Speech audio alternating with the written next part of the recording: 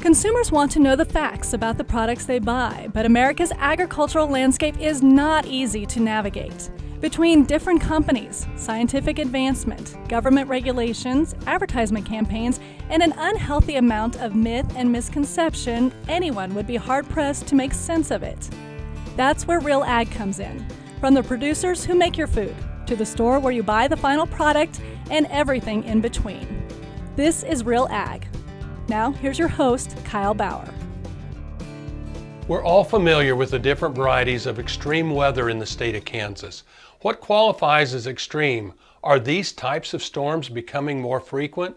We will answer these questions and more as we talk to a meteorologist, as well as the Science and Operations Officer of the National Weather Service of Topeka, on this episode of Real Ag. Production of Real Ag is made possible in part by an underwriting grant from the Kansas Soybean Commission, the Soybean Checkoff, progress powered by farmers. What is extreme weather?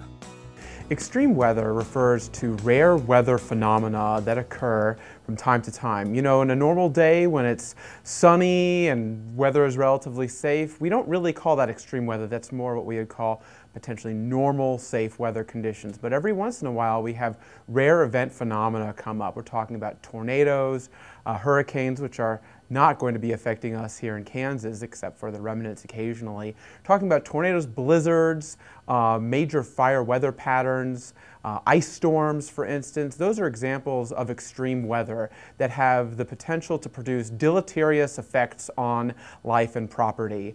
These rare event phenomena are very important that we forecast, message information about them so that people can put their safety plans together and then know what to do before the weather strikes. Well, we would define extreme weather as basically anything that's way out of the ordinary, and that could be extreme heat, could be extreme cold, could be drought conditions, could be severe thunderstorms. Obviously not in this part of the world, but hurricanes. There's lots of different kinds of extreme weather, and I think sometimes we focus just on the extreme weather that's destructive, but we also have to think about temperatures and also storms too. So lots of different kinds of extreme weather that we see. Are there markers that the Weather Service looks for in order to deem weather extreme? Certainly, we can look at things in terms of deviations from normal. We can look at it in a statistical manner by looking at departures from average over 30-year-long return intervals, for instance, and see how many degrees in terms of temperature we are off. But then for more weather type events, such as severe weather events, we're able to consider climatological departures from normal, or rather departures from climatological normals. We're at a time of year right now in May where we're dealing with relatively higher climatological values or probabilities of severe hail, wind, and tornado occurrence. And when we expect there to be much higher on a given day-to-day basis probabilities of severe weather, we would deem that to be, based on the meteorological factors that govern the severe weather threat, much above or potentially below normal. And then ultimately, whether or not we are at some deviation level from a normal probability or a normal temperature, we got to think about the impacts. Even if the probability of a tornado is 2% today and the climatological normal is 2%, if that tornado strikes someone's house, that's an extreme event regardless. That is going to have major effects on life and property, even if it's within the realm of what's considered normal from a probabilistic manner. So we got to really differentiate between the impact and what's climatologically normal, because when we talk about extreme weather is never normal, but we can still provide some statistical assessment of what is going to be more occurring on an average basis. There are definitely certain definitions that they will label certain extreme events with. For example, when it comes to thunderstorms, we would classify an extreme storm perhaps with hail that's quarter size or 1 inch in diameter, wind speeds of 58 miles per hour stronger, or obviously a tornado. And you only need one of those three for it to be classified as a severe storm. So there are certain definitions when it comes to a blizzard. You're supposed to technically have visibility under a quarter of a mile for 3 hours continuous, and if you don't have that, then it's not technically a blizzard, even though most of us have been in situations where it could be 20 minutes of whiteout conditions, and that would be pretty extreme. So we have definitions that we attach to certain extreme events, but I know each individual on their own will sometimes have a different definition of what an extreme event will be. But when it comes to meteorologists and how we work together dealing with different events, we have our own different definitions of extreme weather, but we have to follow the National Weather Service guidelines, and so that's what it is. You know, it could be severe thunderstorms, hurricanes, those types of things, but there are definitions of extreme events. Is extreme weather increasing, or does it vary from year to year? The thing about extreme weather is that because it's so rare, it varies so much from year to year. We'll see some years when we have tornado outbreaks across the country, quite frequently concentrated in parts of April and May, and then another year when it's not. But we see a lot of variability from year to year. And when we take a step back and we look at the entire period of record for which we have a severe weather temperature, for instance, over the last several decades, what we tend to see are a lot of high degree of fluctuations from year to year in terms of the types of weather that we encounter. So extreme weather is something that varies a lot from year to year, and so that's the bottom line point, is that everyone needs to be ready for extreme weather, have a safety plan prepared, practice that plan, and then put that plan into place when extreme weather is forecast, and be able to receive that information. What qualifies as a watch or warning? A watch means that atmospheric conditions are favorable for the development of the phenomenon in and close to the watched area. Persons in these areas should be on the lookout for threatening weather conditions and listen for later statements and possible warnings. A warning means that the phenomenon, the weather, the severe weather for instance, that it is imminent, it is likely happening, or it definitely is happening. The watch means that you need to review that safety plan, be ready to take that safety plan into action when that watch comes out. That means that conditions are favorable over the next several hours. We talk about winter storm watch, it could be over the next couple of days. And when the warning goes into effect, we're talking about immediate effects to life and property from hazardous weather, such as severe thunderstorms, ice storms, for instance. That means that you need to take that safety plan and put it into action because that weather element is imminent. Who decides when an area is put into a watch or a warning?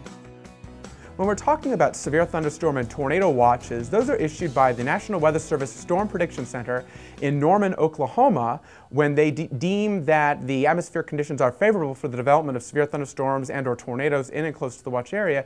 They'll outline an area of what we call a watch box area that then is coordinated with a local National Weather Service weather forecast office, such as the one here at the Weather Service in Topeka. In fact, the last few days we've been in collaboration with the Storm Prediction Center for those watch boxes, and each of the offices that are affected by that watch area are coordinated with for those severe thunderstorms and tornado watches.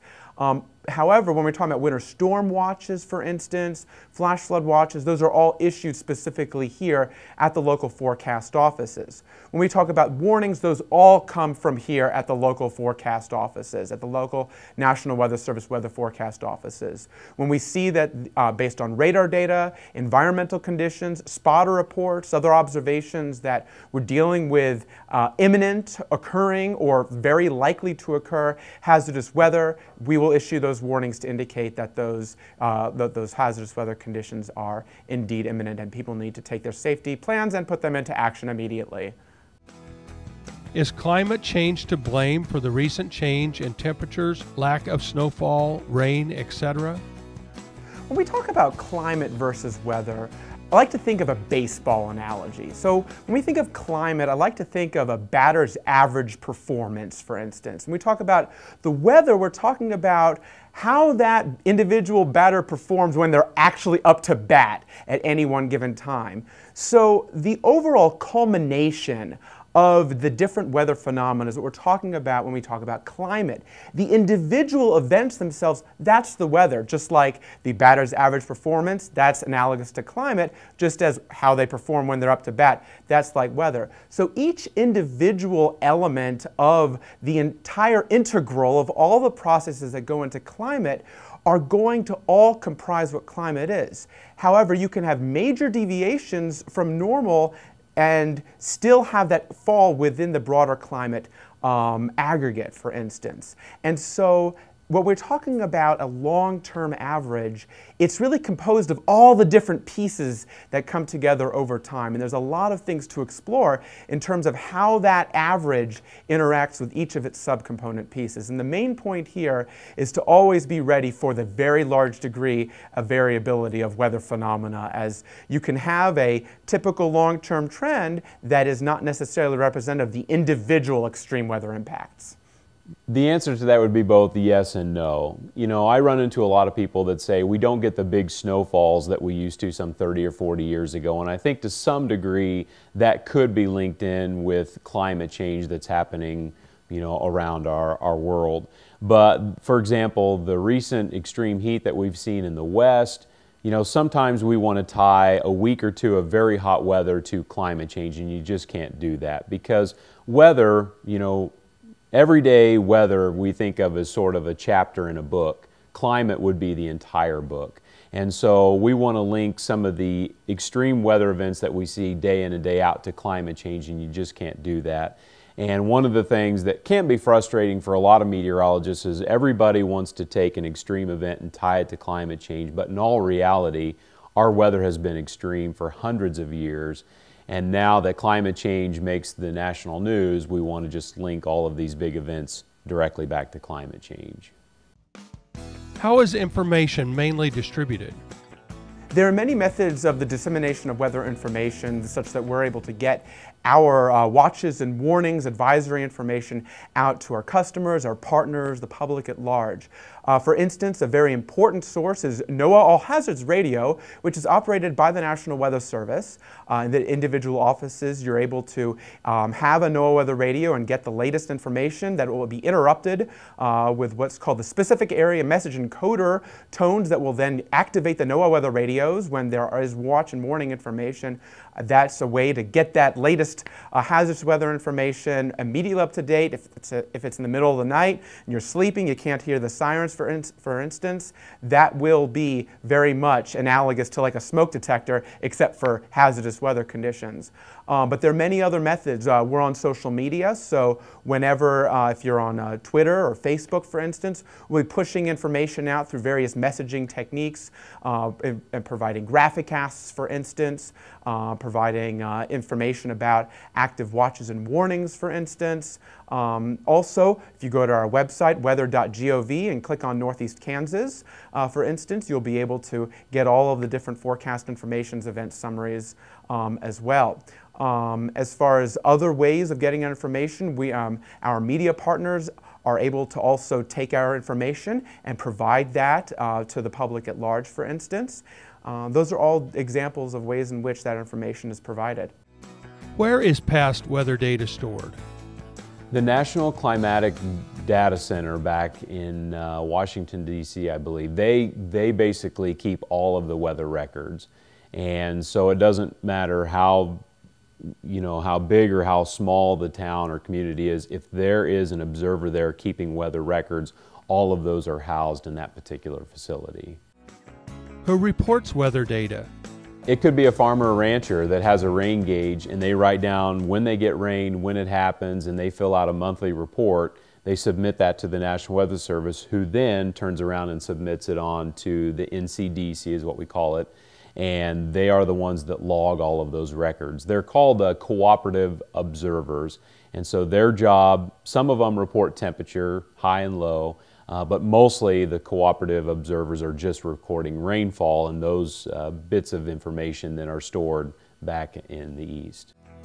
Is it more difficult to predict certain weather? The most difficult weather, I believe, to forecast is snow, mostly because within a mile or two, you can see a dramatic change in how much snowfall occurs over a particular area. But then aside from that, it's also how people measure. Some people will measure in a ditch or a snowdrift and claim they had a tremendous amount when in all reality it's maybe not that much. So snowfall is the most frustrating thing we have to forecast. Second would be rain events, thunderstorms too.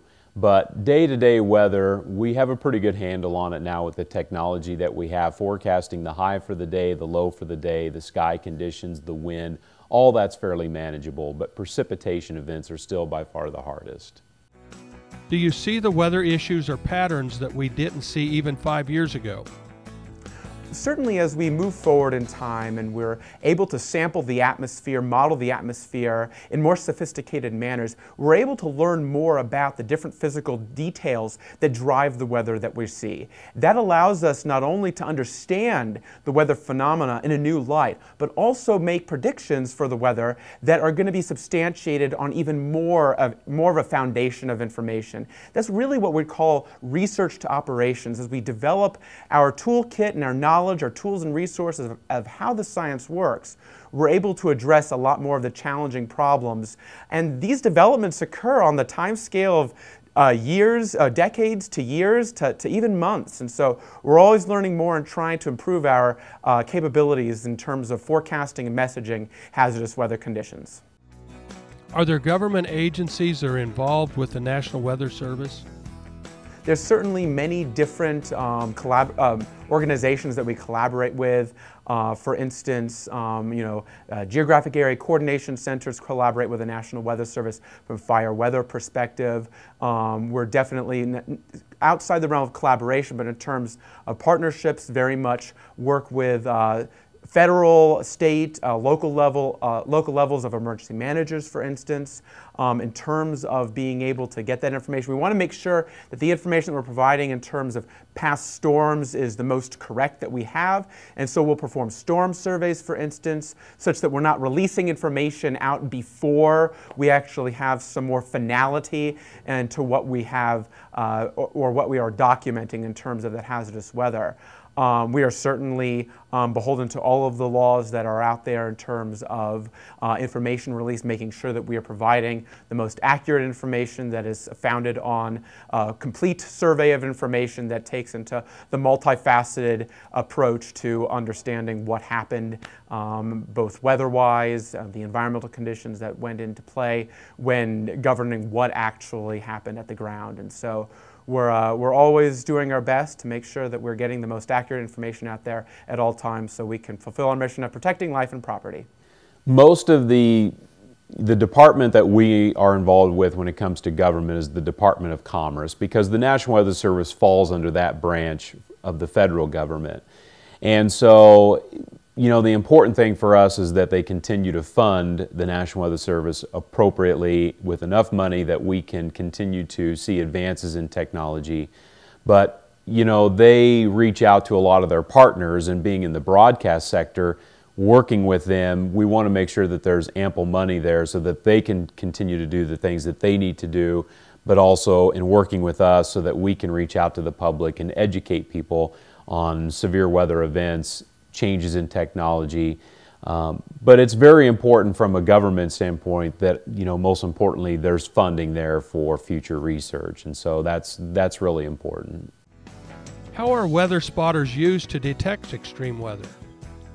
Certainly having spotter training is a very critical way of understanding the different phenomena that we are looking to have documented at the ground. As you can see from these radar images in the background over here, we're looking above the ground when we're talking about the hazardous weather phenomena that we're trying to anticipate. So the spotter plays a very key role in providing the ground truth. That's the weather phenomena that are occurring at the ground below the points that you're seeing on this map that are being sampled here, so that we know what's actually coming out of these storms and we can get ahead of them in terms of getting the warnings out in advance, for instance, and so, or confirming our notions of what's happening at the ground based on the environmental factors that go into governing these storms that we're observing from radar. So the spotter's knowledge of various cloud features such as wall clouds, rotating wall cloud, shelf cloud, what the implications are that in terms of storm hazard, intensity is going to be absolutely key. So